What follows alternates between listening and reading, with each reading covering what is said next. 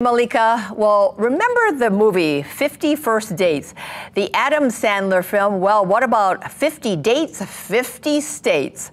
Now, this is for real. With me now is Matthew Wernick, who is the creator of this concept that is now in its second season. Welcome, Matthew. And now you're also the dater, the 50 Dates, 50 States. So how did you come up with this concept? Yeah, I came up with this concept back in 2020 when COVID first hit and everyone was quarantined at home. Nobody really knew what was going on and what to do, and they were trying to find ways to entertain themselves at home. And I hopped on a dating app and it said you could place your location anywhere in the U.S. for free. And so I got a match with a girl in every state, and I went on a virtual date with a girl in every single state.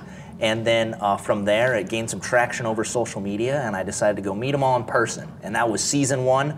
And since I gained a lot of traction throughout season 1, I was like, you know what? It was so much fun. Let's do it again. So I made a season 2, and here I am. Okay, season 2, and now you went on your date in Hawaii yesterday. Yes. So tell us about this date. Oh, it was so much fun. I had a great date. Her name was Olivia, and we went up to, I hope I pronounced it right, Kuawala Ranch.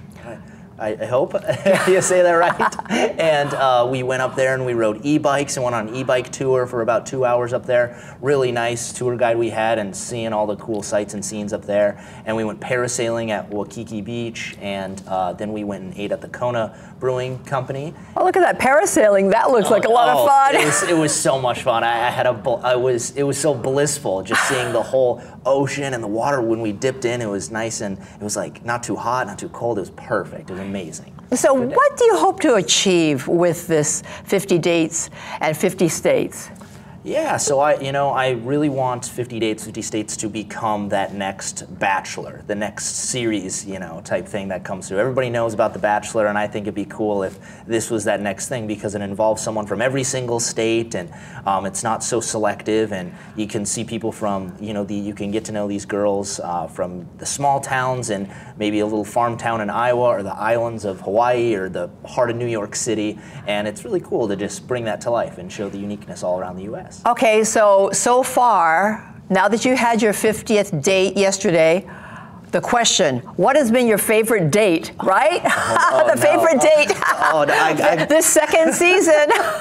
I got to keep my lips sealed. I got to keep them sealed. But I've gone on a lot of great dates, and there's a lot of great gals, and it's been awesome to have them part of this. Okay, so what do you hope to achieve? To find love? What do you want to do with all of this? Yeah, some of my dates that I go on, I connect well with better than others. Going on 50, you're going to have some highs and lows. They're not all going to be great. You might have a couple bad dates in there, but I think for me, I'm looking to see if there's someone out there, whether it's a state close or a state far, that I connect with really well, and we could see if sparks fly, see if something happens. Okay, so when you go on these dates, how do you select all of these activities?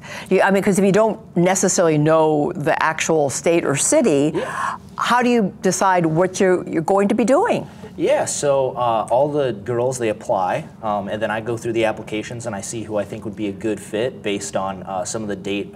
In part of the application, it says, what would you plan for the date? Sure. And they have a bunch of activities they'll list, and so that's how it's really nice for me to go on these dates, and they help plan a lot of the stuff or a lot of activities because they know the fun things to do versus me in each state. So it's a lot of fun that way. Exactly. And speaking of all these fun activities and places you're going to, 50 states, this is not a cheap endeavor. So how do you fund this? Yeah, so there's a handful of different ways.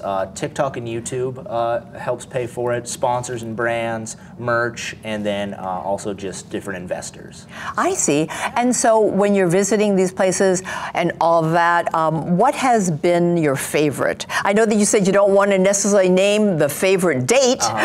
So what about your favorite location so far? Well, and I'm not saying this just to sugarcoat this, I promise, but Hawaii, hands down, is easily my favorite state out of all 50. There's so much to do here. The people are so nice. The food's amazing. The weather's great.